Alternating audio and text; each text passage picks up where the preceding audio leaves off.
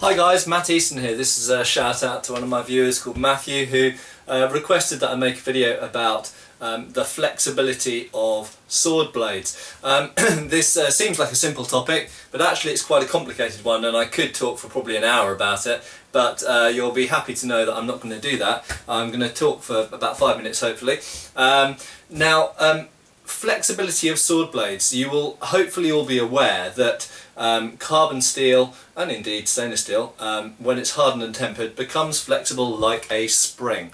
And a good sword blade, often, though not always, is hardened and tempered in such a way that it leaves a flexible spring blade remaining. However, first thing to say is not all swords are made like that. So in Europe and parts of China and most of Asia, in fact, mono steel was used for sword blades, certainly in the last few centuries, and the mono steel was hardened, that is quenched, and then tempered, that is taken to the kind of blue colour and then allowed to cool slowly. And that results in essentially a leaf spring, a sprung steel blade. And really the reason for doing this is what you're doing is you're making the blade hard at the edge, whilst at the same time making it, instead of sort of brittle like glass, and leaving it very, very hard but very brittle, obviously that would break in use. You're then introducing flexibility and springiness to the blade, really so that it can survive the rigours of combat, both hitting and stabbing into opponents and shields and armour and such like, but also in defence, of course, absorbing blows and parrying and deflecting other blades and other weapons and so on and so forth. Not all swords are made like that. A famous example being the katana, the Japanese sword. That is in fact only hardened at the edge, okay, and it is not hardened and tempered in the way that European swords are, for example, or indeed most African and most other Asian swords. It is simply only quenched at the edge. The back of the blade is soft. So if you take a traditionally made Japanese katana and put your foot on it and step down on it, you will bend it and it will stay bent, because the majority of the blade is essentially soft steel. It's unheat treated steel, only the edge is really heat treated and some of the surface, okay, but the core of it is not really heat treated, so it will bend and stay bent, much like a Bronze Age sword. Bronze Age swords, incidentally, they'll flex a little bit, but once you bend bronze it generally stays bent. Now, it's not only Japanese swords that applies to. Some Indian swords were made on a similar basis, and I've had Afghan and Indian weapons that I have gingerly straightened by hand, and they've proven to be relatively soft actually. Now, whilst the edge was hard, and therefore I imagine they were in some way edge quenched, or even perhaps hammer hardened, I don't really know. It's a bit of a mystery, and lots of aspects of Asian sword making are now lost and forgotten, unfortunately. But some Indian swords are not spring tempered in the way that most European swords are. Now, why do you make, I've mentioned why do you make a sword blade as a spring. It's essentially for resilience. I've also shown there are famous and successful types of sword, like some types of tulwar and some types of Japanese sword, and indeed some types of Chinese and other nationality swords that are not spring tempered.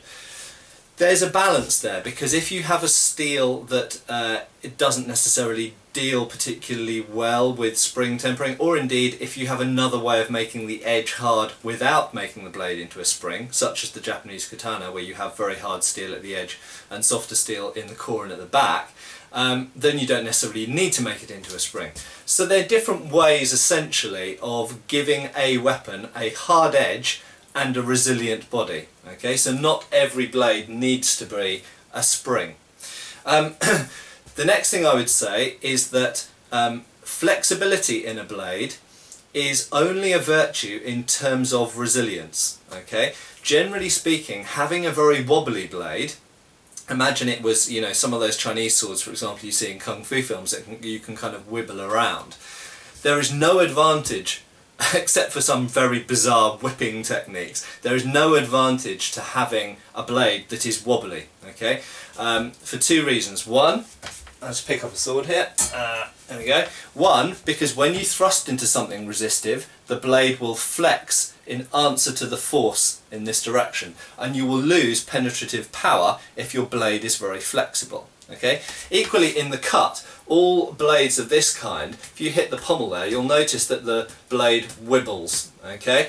And you therefore get lateral vibrations. When you hit other objects, there is a degree of sideways vibration.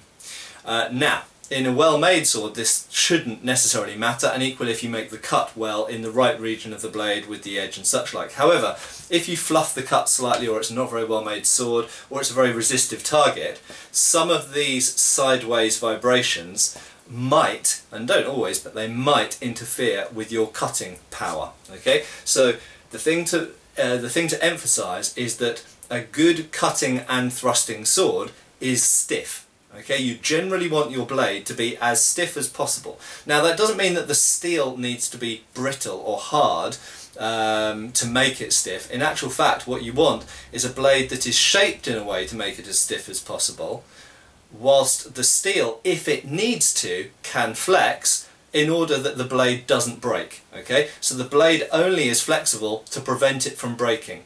But you don't ideally want the blade to flex, because by remaining stiff you impart the greatest force upon the target, particularly with thrusts but also with cuts. And final thing I would say is that of course different types of blade come in different stiffnesses. This is an example of basically probably the stiffest sword I own, even stiffer than any of the long swords, and you basically cannot flex this because it's a triangular section blade. And that is really, it's not a question of the material, it's a question of the cross-section. There are certain types of cross-section of blade where you trade off things against each other. What this has done is it's traded all its cutting ability, it has no edge at all and could never cut anybody, for utter specialisation of the thrust. And some long swords, in the period where people were trying to overcome armour, half-swording into gaps between plates of armour to thrust through mail and padded protection underneath the plate, they sacrificed cutting capacity, often, to increase thrusting capacity, or make it better for half-swording and using as a lever in that way. So different types of cross-section of blade may sacrifice certain qualities in order to accentuate other qualities, and therefore they may sometimes be stiffer as a byproduct of their cross-section, which is specialised for a certain purpose.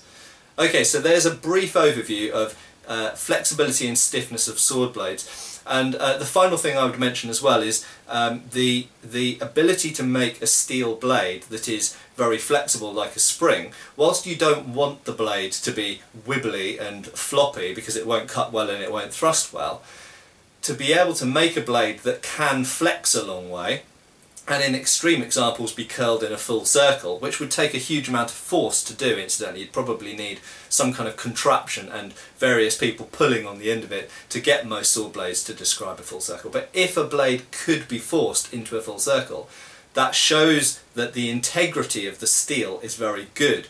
And you have to remember that in pre-industrial times, when steel was created through pre-industrial processes, it often had inclusions, slag and other elements in the steel that you didn't really want there, maybe a bit more phosphorus or a bit more sulfur than you wanted, or a bit more magnesium than you wanted.